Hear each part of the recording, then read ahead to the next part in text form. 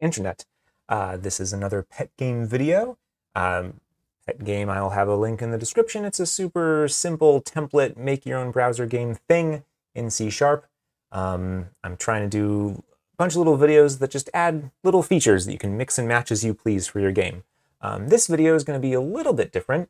One of the things that I still haven't put in the documentation is how you actually would deploy your game to the internet for other people to use. And before you can even do that, one of the limitations built into PetGame, which I made for reasons which I'll talk about, you need to use a real database engine. I don't know why I said which I'll talk about, because I'm going to talk about it right now. So PetGame out of the box uses SQLite. SQLite as a database just sticks a file on your hard drive called PetGameDB. It is not necessarily super fast. It's not intended for a ton of people to connect to. You're going to run into limitations. You're going to run into weird problems and bugs. It is not suitable for releasing into the wild. You need a real database. There are a lot of different options. And depending on where you want to deploy, different options might make different sense. If you want to deploy to Azure, it might make a lot of sense to go with SQL. It's all Azure is by Microsoft, so is SQL. They'd make it very easy to integrate. MariaDB is also very popular. MySQL is very popular. Postgres is very popular. There's a bunch of them. I'm going to show you in this video how to set up MySQL. It's kind of the same the instructions regardless of what you download. How you do it in code is going to be a little bit different, but you should really be able, once you see this, if you want a different database, I might really recommend Postgres, and maybe I should have just done this video in Postgres, but I'm going to do MySQL because I have the most experience with it. But if you wanted that, there's just a different package you get. You can Google, just say, how do I do my favorite database in Entity Framework? Entity Framework is what PetGame is using under the hood to do all of its database work. That's where this like add DB context factory thing comes from. It comes from Entity Framework. And you may have noticed that we're looking at this comment. It's up to you to set up and configure a real database. So let's set up MySQL. Again, it's what I know. If you've done PHP development, you've certainly used it. What you want to get is MySQL Community Edition. It's free. I'm going to go straight to downloads. Is this because I'm on like super... Oh, here we go. I just clicked a funny thing. Here we go. All right. I want the version for Windows. That sounds right. Download and go. This, yep, 803. Yep, that looks right. Okay, so here's where you would go and download. I've already got it, so I'm not going to download it. I have like 2 databases running on my machine because I'm a crazy web developer and I have too many things installed on my machine. Once you've installed that, you go through next. The most important thing they're going to ask you for is a password for your database. Something I will say, and I'm going to prove it by showing you, the password you choose really doesn't matter. It's running on your local machine. It's not exposed to the internet. You can really pick anything or nothing. And again, I'm going to prove that because I'm going to show you my database and my password, and it really doesn't matter. So anyway, I'll show you. So this is HiDSQL. If you don't have something for browsing databases, HiDSQL is pretty good. It can use a lot of different types of databases, including Postgres, including MySQL and MariaDB and Microsoft SQL. It can do all these things, and SQLite. And not a lot of things do browse SQLite out of the box that I've found. So I kind of recommend this, especially for using PetGame, but it will also let you browse tons of other SQL-ish databases. So it's a good one. So once you have installed SQL, MySQL, you will come in here. You'd say, I want a new thing. Call it my local database if you want. I'll just go through the motions. I already have it, but oh, HiDSQL has crashed on me. It was doing that in another video, and then it wasn't doing it for another video. Maybe I shouldn't recommend HiDSQL so strongly. It seems to be a little interesting sometimes. And you would say, yes, I want a MySQL database. You would type in your root, your password, which is probably root when you do the first setup. You type in your password, and that should be it. I'm going to do something funny. Again, I have a lot of databases installed on my computer, so they have different port numbers. So mine is 4406. Yours is going to be 3306 if you use the default install for MySQL. That's what it's going to be. Let's connect. Oh, sure, I'll save the changes. All right. Again, I already have this database. It's got some stuff populated in it. There's apparently a test database. Fifth Age is a browser game that I was running for a little while, so this is my local development database. But there's no PetGame in here. And that's what we want. We want PetGame to be running on this database and not on SQLite. So stop this. And here's where things change a little bit depending on the database you use. If you are using MySQL, and sorry, I should go through what I'm doing. So right-clicked on my project and said, I want to manage the NuGet packages. We need, and this is how you get third-party libraries for all kinds of things. You've heard me, depending if you've watched other videos, talk about like blazor.modal. That's something that's installed here. NE Framework just now, that's something that's installed. These are all third-party libraries by different people. NE Framework is by Microsoft. Blazor, this is by a guy who does a bunch of Blazor stuff. Here's all the packages. And you can see here we have one by Microsoft for reading from SQLite databases. We don't want that anymore. Let's uninstall that, remove. And if you're using a different IDE, you will have a slightly different interface for this. I actually kind of prefer Visual Studio's. I think VS Code doesn't have a NuGet interface out of the box. You might have to find a plugin for them. They should have, I don't know where their extensions are, but you can find it.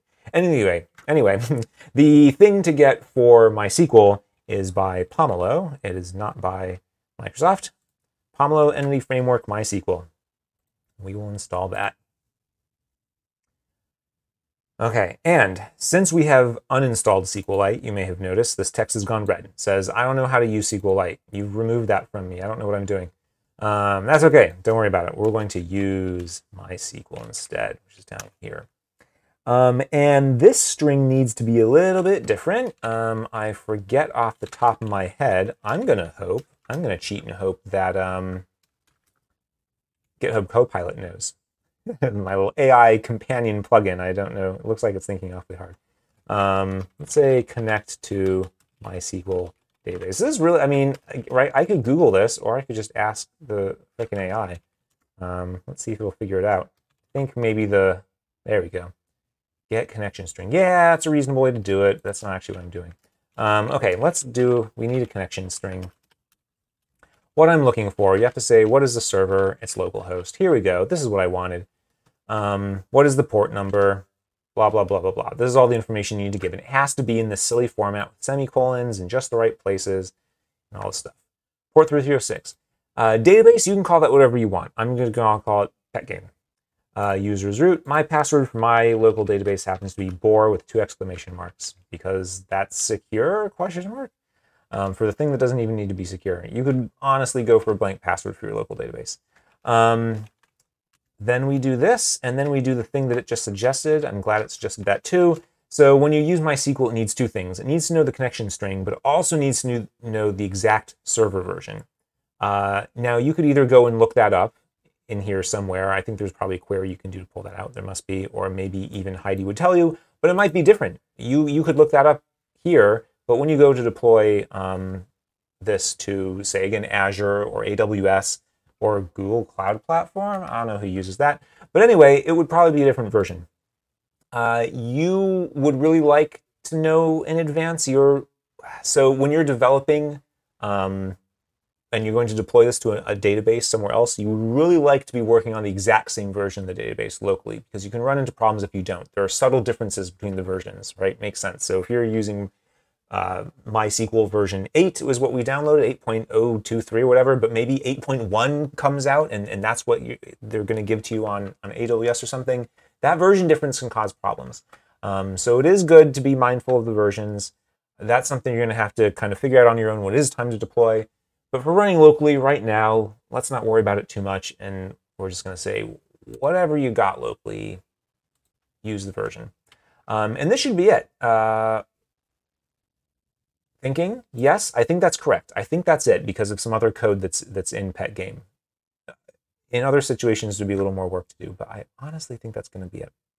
Okay, it is. So you'll see now when I started up that it did a bunch more work. So this is, and I can show you why it did that work. This is what I was pausing and thinking. So it migrated the database. This is a brand new database. It doesn't have all the tables. And if you followed along on other videos where I have added new tables, you'll recall that we have to do some extra work to make migrations that tell it how to add that new table. I have added this in PetGame. Questionable whether this should be in production when you go to, by production, I mean, when you launch this to a real web server that can be accessed by the internet, you might not want this line. But for local development, it's very easy for the reason we just saw. We can switch databases all we want, and it instantly says, okay, I'm going to migrate. I'm going to get that database up to date.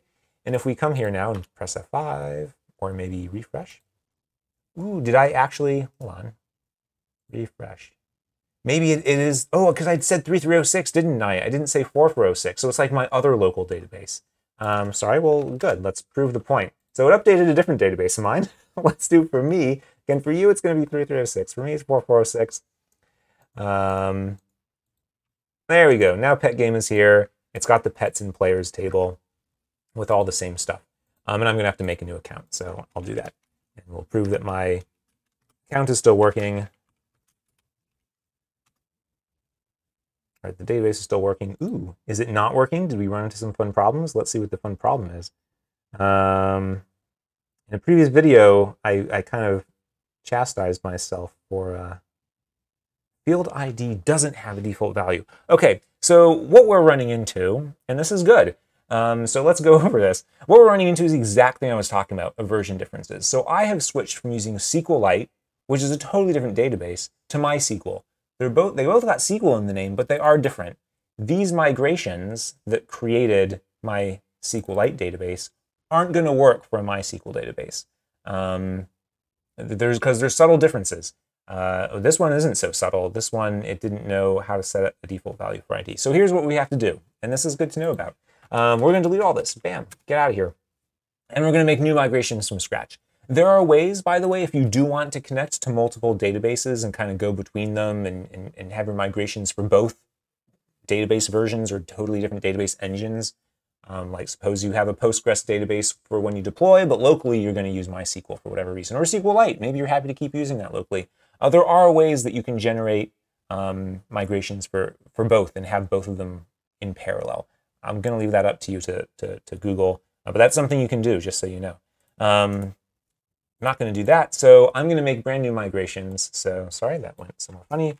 So we're going to go into the PetGame folder, and then is migrations add create database. That's just, you can call this whatever you want. I'm just calling it create database because this is my first migration to create the database. And calling it create database. Choose whatever name you want. Oh, another little tip. If while the program is running, it can't build in migrations. You'll get an error. It'll be like, and the error might look confusing. So if you get a weird error when you try to either make a new migration to put these migrations in here for, or to run them, it might be because you have the game running, so you just need to stop it. So now we have the new migration. This one is going to work for MySQL. It's actually MySQL, not SQLite. So now I should be able to run this and work. Cool. Again, I'm glad I ran into this. So in a previous video, I was like, oh, I kind of debugged an issue, but I didn't talk about it. I really shouldn't have done that. I should really go through fixing these weird problems because this is real programming stuff that, again, that happens. So here's another fun thing. I made this new migration.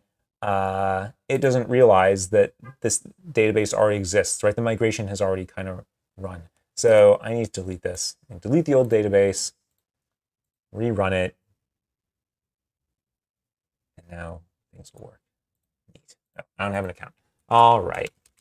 So that's some of the fun you can expect when you change databases.